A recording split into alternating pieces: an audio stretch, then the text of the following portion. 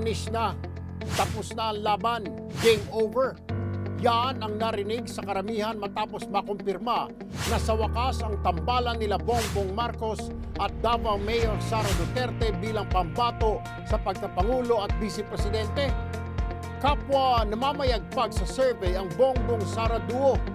Pero talaga nga bang sila na ang candidate to be at formidable tandem na susunod na mamumuno sa ating bansa? Alamin natin ang kasagutan ng mga eksperto.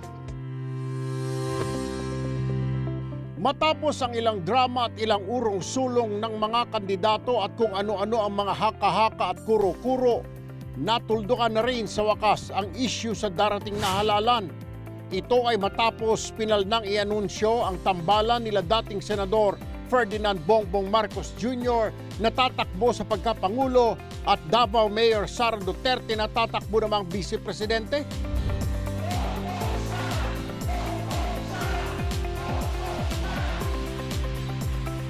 Agad na mayagpag ang tambalan ng dalawa na may alok ng pagkakaisa at tinawag na BBM Sara Uniteam. Base na rin sa mga resulta ng mga nagdaang survey, iisa rin ang pahayag ng mga eksperto patungkol sa tambalang Bongbong at Sara. Candidate to beat na raw ang dalawa. The surveys would tend to suggest that that is the case. No? That it's a formidable team. Napakataas naman talaga ng kanyang paglabas sa survey. Yung tambalang BBM at Inday Sara ay sobrang formidable, sobrang solid. Giit pa ni Professor Edmund Tayo, pambihira raw ay pinakitang lakas sa survey ni Marcos na umabot sa mahigit 50% na popularity ratings sa kabila ng maraming batikos sa kanya. Compare it with all the previous elections, it's quite unprecedented that a leading candidate will cross the threshold of 50%. Ang natatandaan ko na ganun kapopular si dating President Era Estrada, no, when he ran in 1998. But it did not reach the threshold of 50%. Nasa 45-47% lang nun. Paniwala pa ng mga eksperto, tila sa halip na makasira, nakatulong pa kay Marcos ang kabi-kabilang atake mula sa kanyang mga katunggali. Kaya lalo itong nakakuha ng simpatya. Maraming mga narrative kasi against him na sa halip na makatulong sa cause ng kanilang mga respective candidates na sinusuportahan, ay lalo pang nagpapalalim sa kaya Bongbong Marcos.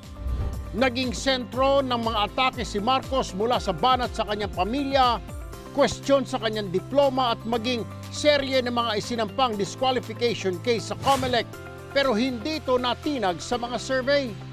Dumagdag pa rito nang kalabanin siya ni Senador Bongo at i-endorso mismo ni Pangulong Duterte na inakala ng lahat na kaalyado at suportado si Marcos. Mabuhay!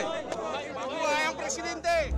Pero muling nakabawi si Bongbong matapos lumantad si Sara kamakailan na tumakbo vice-presidente at iginiit ang suporta kay Bongbong.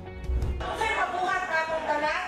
Kinahanglan una, paniguraduhan nato nga maprotektahan nato ang ato ang pagsuporta, protektahan nato ang ato ang kandidato, protektahan nato si BBM. Ayon sa mga political analysts, dahil sa pinakabagong kaganapan, mas lalong tumibay ang tsansa ng Bongbong at Sara Tandem. It's a strong endorsement na kung kayo ay sumusuporta sa akin, Mayor Sara Duterte, sumusuporta sa Duterte, dito ang linya ko. Ito ang aking Pangulo, si Senator Marcos Jr. Diba? So very clear. Tila pumabor pangaraw kay Marcos ang hindi pag-endorse sa kanya ng Pangulo. That pronouncement by the President insulated the former senator, from criticisms directed towards the administration. Kasi kung sino yung administration candidate, siya yung sasalo nung mga criticism sa gobyerno. So, hindi si former Senator Bongbong Marcos yung administration candidate. So, ganun ang nangyari. Ayon pa kay Tayaw, lumalabas din na marunong nang tumingin ng mga botante at talagang sinusuri ang mga nagawa at hindi nagawa ng mga kandidato. sa halip na paniwalaan ng mga propaganda ng mga politiko. Sa madalit sabi, the voters actually look at the track record, Jericho. Even if some would still want to assume na hindi nag-iisip yung mga botante, on the contrary, nag-iisip yung mga yan. Pero paniwala ng mga eksperto, hindi pa rin dapat magpakakampante ang kampo ng BBM Sara Unit Team dahil marami pa ang posibleng mangyari sa loob ng 6 na buwan bago maghalalan. Sa isang iglap daw, pwedeng magbago ang desisyon ng mga botante, lalo na sa kalakaran ng politika sa bansa. Kinakailangan talaga nilang protektahan yan kasi nga malayo pa talaga yung boxing, napakarami pang pwedeng mangyari at hindi naman din tanga yung mga grupo na mahawak sa iba pang mga kandidato.